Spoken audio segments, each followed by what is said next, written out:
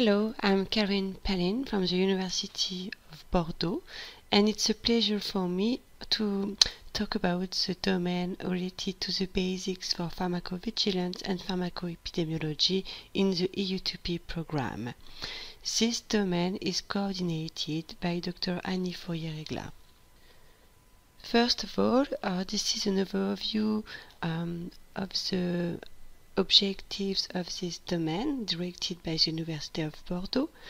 The course objectives at all are introductory level, and we aimed at making the trainees familiar and able to understand the main epidemiological and statistical principles, concepts and tools used in pharmacovigilance and pharmacoepidemiology practices and research.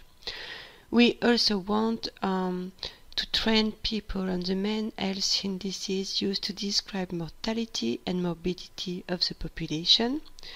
We aimed at learning the principles used to design and appraise the observational studies, and finally to master basics concepts on how to communicate written and oral scientific results. All these introductory level courses are available as standalone certificates or in the Master Year 1 of the EU2P Master Curriculum. The blue squares here represent the 4 modules of this domain in the Master Year Curriculum.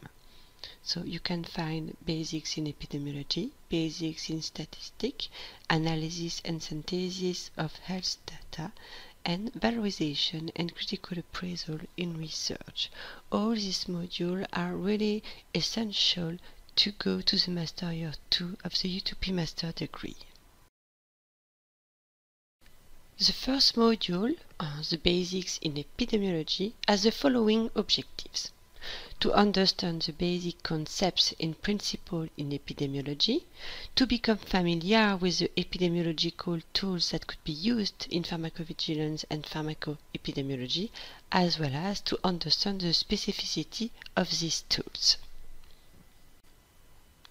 The second module, the basics in statistics, aims at explaining how to describe the epidemiological data, the basics concept of probabilities and their distributions, to explain how to perform data estimations, how to realize an hypothesis testing, and finally to introduce you the principles of simple linear regression. The third module is in 2 parts because it is a big one. So it concerns the valorization and critical appraisal in research. In the first part of this module, you will be able to plan, prepare and release scientific results to the scientific community, to learn to compare and analyze scientific data in literature, and finally to manage scientific watch strategies and available tools such as the scientific information search, collection, management, and citation.